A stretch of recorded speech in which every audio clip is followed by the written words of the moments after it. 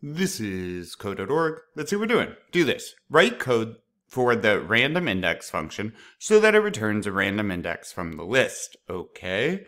Does this do anything right now though? I'm gonna hit run. Ooh, it does. Let's see. Top 50 of undefined. So we're outputting a string here of undefined. Okay. So random index list. Write code of the so that it returns. All right. So what do we need here? We need to be outputting a number. That much I know.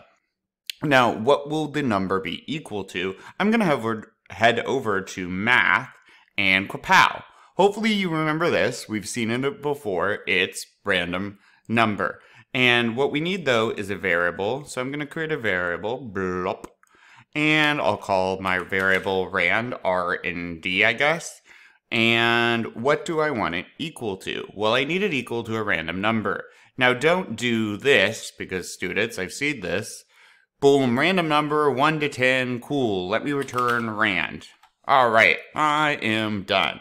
No, because it has to be a random number that returns a random index, not just a random number. Now, what is an index? An index is a signifier of a point in an array or in a list. So we are going to have 50 movies? Sure, movies. Now, the index of each of these, Kill Bill, for instance, this would be index 0. I know it says 1. Rich Flex, index 1. Creepin', index 2. Because things are indexed at 0.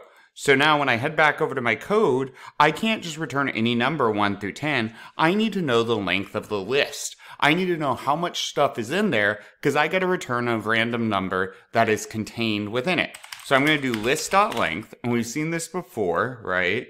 Variable string.length, you can do list.length as well as shown here. Except the length of a list is always going to be 1 more than we need. So I'm going to subtract 1. And that's because if there was a list of 3 things and I did list.length, the length would be 3, but think about it, the indexes of that list, even if there were 3 things, for instance this, would be 0, 1, and 2. So the length, when I do this, would return the number 3, but 0, 1, and 2 would be the indexes, because indexes start at 0. So that being said, if I want to return an index, I need to start at 0, get the length of my list, and subtract 1. Now that is part uno. We got that down. Now what? Update the value of the variable index with call to random index. When the program works correctly, this program should print a random tracks information from both of the Spotify 50 lists. Oh, interesting. So this is hard to see, so I'm going to go into text mode. Wow, guys, it is still hard to see. All right, I'm going to zoom out. All right, random array.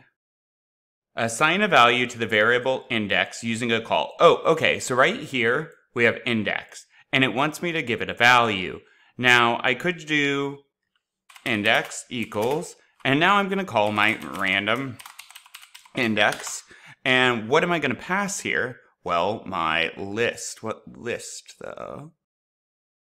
I guess since we know all of these lists, or we're supposed to know, yes, they're all going to be the same. And I know they're all the same because they're all from the same data source. So all of it is coming from here or the other data source. But regardless, it's going to have the same number of content, right? It will have the same length, track name, artist, position, code.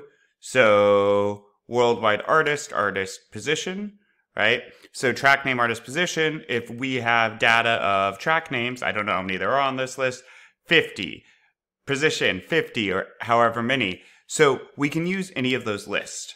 So I'll just do track list. And now that should give me an index that I can use. Boom, boom, boom. Now, if I wanted to be fancy about it, I can do the definition and the assignment right there. Sweet. Tricky. Looking good. Onward.